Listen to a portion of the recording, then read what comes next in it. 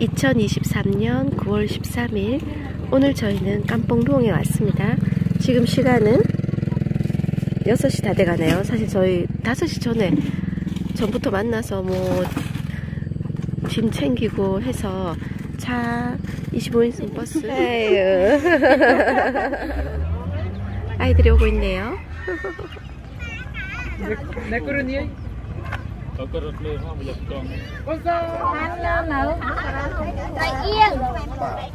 다 모였습니다. 신났네요. 새벽부터 협력자로 저희 베트남 수녀님, 영수녀님 저희가 섭외했어요. 그리고 또 청년들 2명도 섭외했습니다. 저희 통역 문제가 있어서 아무튼 다 같이 가게 되어서 아주 기쁘고 좋은 날입니다. 아침 식사 오늘은 쌀국수를 사주었습니다. 벌써 칭한때 칭한 냠 칭한 어떤 냠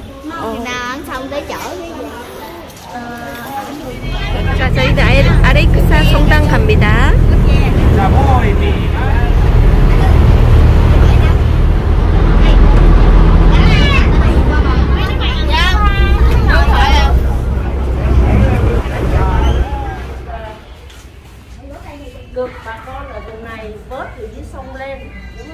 성당에서 기도하고 강복 받을 거예요.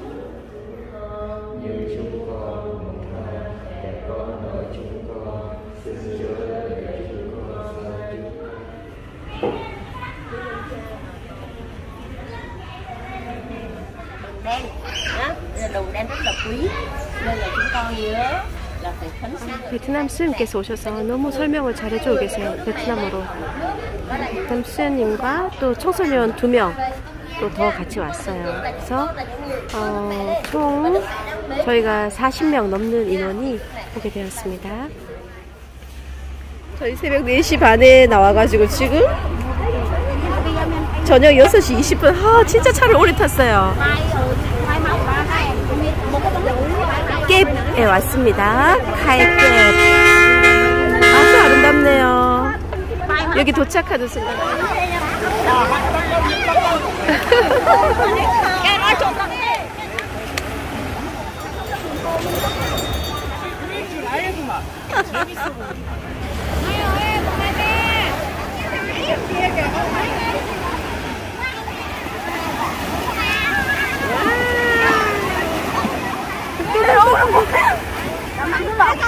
저희가 이곳은 음식을 주문한 곳입니다. 이곳에서 음식을 주문해서 저 바닷가에 가서 먹도록 하겠습니다. 이제는 이 저녁에 우리 애들 모두가 들어갔어요, 물에. 저녁 식사 여기 자리들을 빌렸어요. 그리고 주로 해산물로 주문했습니다.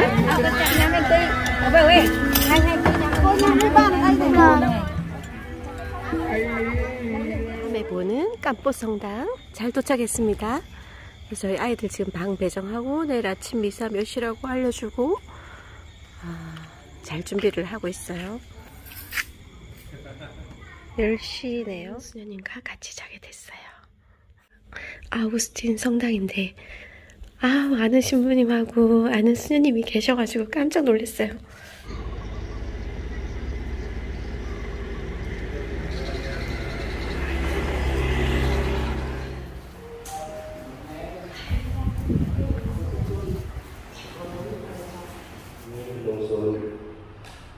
지금 저희 1시간 이상 걸쳐서 북구 산으로 올라가고 있습니다. 가고 있는데 원숭이도 아주 큰 원숭이도 봤어요.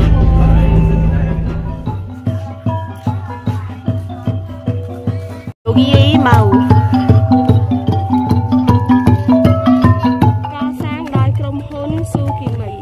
마우 할머니의 역사에 대해서 지금 좀 물어보고 있어요. 저희 이곳에 있는 이 모든 땅을 다 관리하시는 할머니래요. 그러니까 안전한 여행이 될 수 있도록 저희가 청하는 그런 존재라고 합니다. 사람들이 봉헌한 재물이에요. $100짜리도 있고. 어떤 걸 청하면 바로바로 이루어진다는 그런 믿음이 있대요.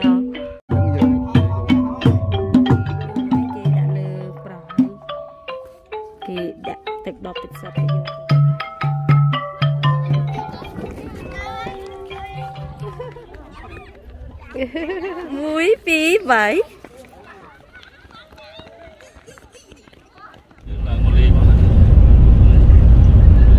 소카 호텔? 캄푸스는 캄보디아의 남부 지역에 있는 관광지인데요. 여기는 복고산은 1000m가 넘는 수평선 기준으로 1000m가 넘는 산이에요. 캄보디아에서 흔하지 않는 산이죠.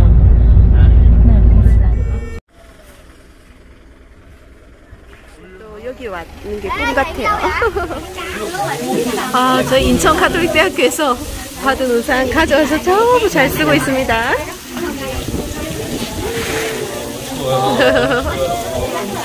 네가 그치길 기다려. 얘들이 추워하네요. 아주 좋은 추억을 만들고 있습니다. 배우 4명이 캄푸스를 여행했는데 그분들이 여기서 죽으셨대요. 복부산에서 가장 높은 곳에 왔습니다. 여기가 아마도 끝에리가 바다 쪽일 거예요. 안개가 끼어서 많이 정확하게 보이진 않네요.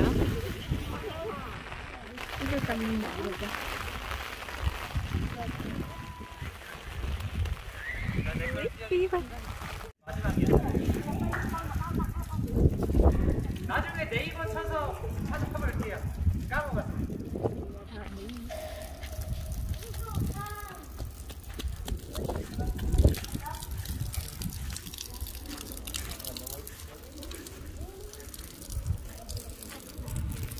여기에 그 저기 제대랑 그렇게 있어요. 제대는 모르겠고 어쨌든 좀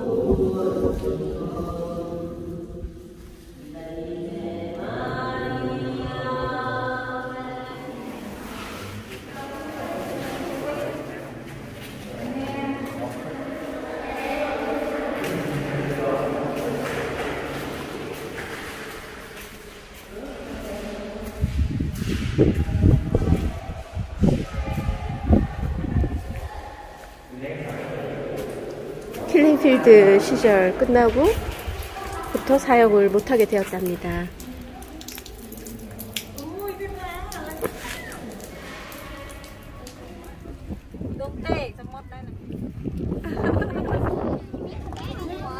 아유, 아이들이 많이 추워해요. 이렇게 온도가 낮네요. 신기합니다. 되게 더웠어요. 성당의 마리아 수녀님이 저희에게 빵을 싸주셨어요. 쌤이 직접 만든 빵. 이게 잭플루스도 아침에 먹어야 되게 달고 맛있더라고요. 아이들이 배고파서 빵을 먹습니다.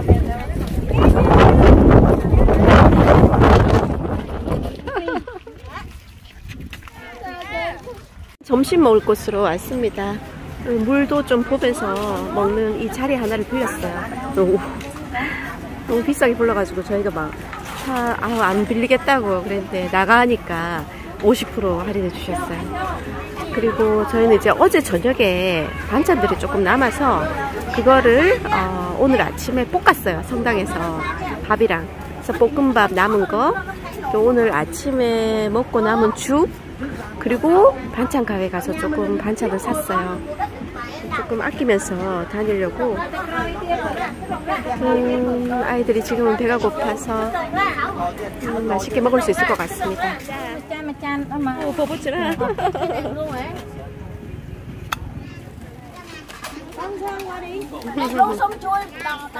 맛있네요. 두리안 나무들이 있는 곳이랍니다. 두리안이 아무 데서나 자라진 않거든요. 신기하네요.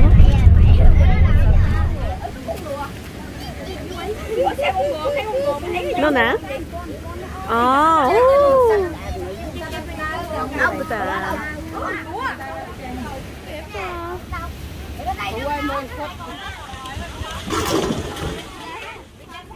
Ai sáng kệ rồi còn nó học đâu rồi cháu? Ui bữa này đưa lại đưa cho nó cháu. Lấy ai? 프로야, 프로야.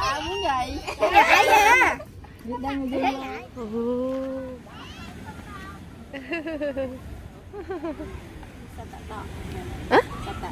쌌다 또? 비싸? 네. ui 비 vậy.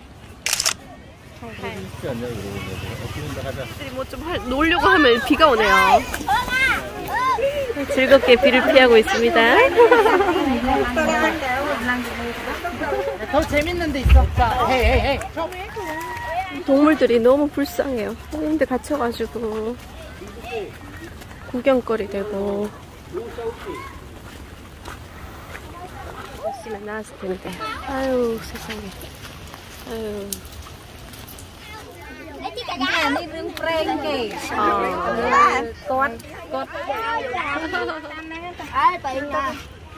이렇게 비가 내리는 와중에 지금 우리 애들이 소설같이 뛰어가서 수영하겠다고 그래요. 역시 이 물 위에 사는 아이들이라서 물을 겁내하지 않는 것 같아요. 육지에 사는 아이들하고 다른 점이에요. 저희 굉장히 이 빗길을 뚫고 먼 길을 올라왔어요. 그래서 다 벗어놓고 가방도 두고 갑니다.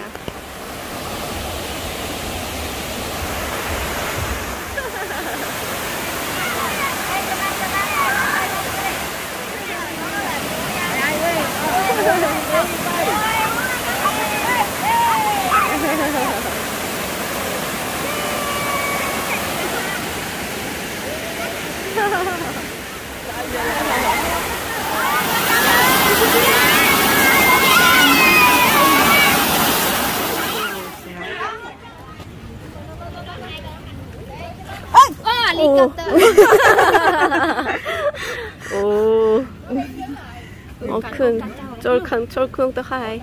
저녁은 수녀님하고 신부님하고 저는 이 식당에 와서 먹었는데 우리 아이들 몇몇 또 왔어요. 조별로 나눠서 저희가 돈을 줘서 이 근처에 나이트 마켓이 있어요. 아이들이 즐겁게 가서 맛있는 걸 사 먹도록 했어요.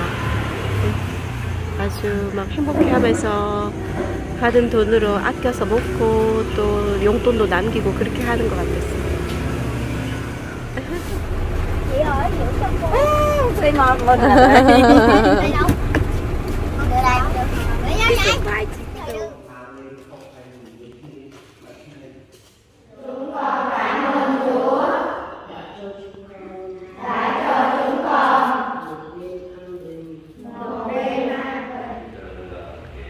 또한 사제의 영과 함께 저희 아이들에게 매일 새로운 티셔츠를 나눠줬는데요.